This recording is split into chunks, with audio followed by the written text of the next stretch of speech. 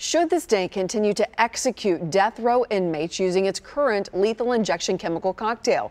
That is the question the state's highest court now has to decide.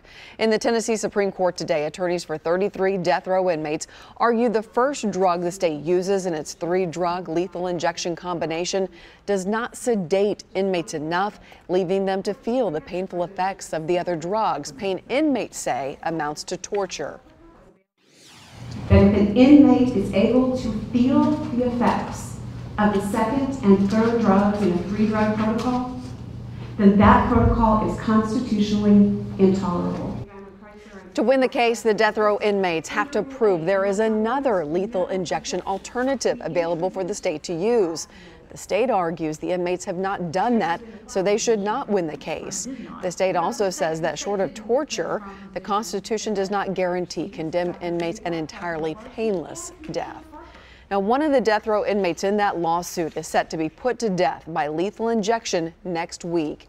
Edmund Zagorski was given 2 life sentences for robbing and killing 2 men under the guise of a bogus drug deal in Robertson County back in 1983. After shooting John Dotson and Jimmy Porter, Zagorski slit their throats. This is News Channel 5 video from the scene 35 years ago.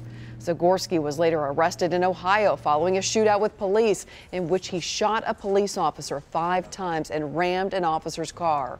Zagorski is scheduled for execution at 7 p.m. a week from tomorrow.